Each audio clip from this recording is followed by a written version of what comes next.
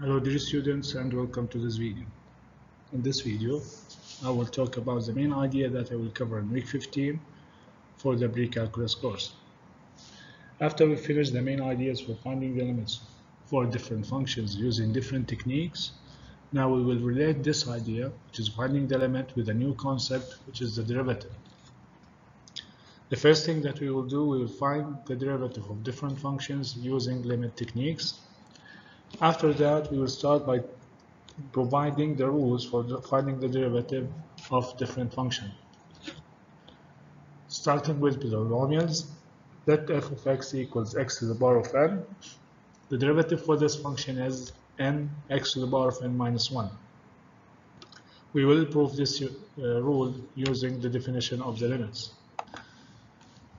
After that, we will move to the exponential function e to the power of x, and we will see that the derivative of this function is the same as the original function, which means that the derivative of e to the power of x is equal to e to the power of x, and again we will prove this result by using the limit definition.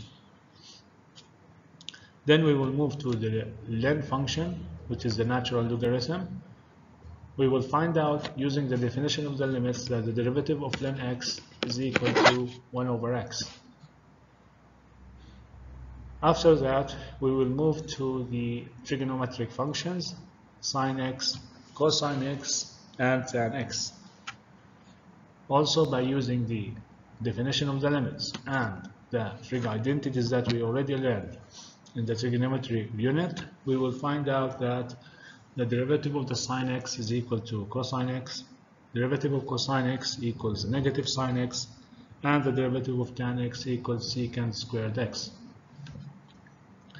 And the final function that we will find the derivative for is the functions that written in the form of a to the power of x, where a is a constant.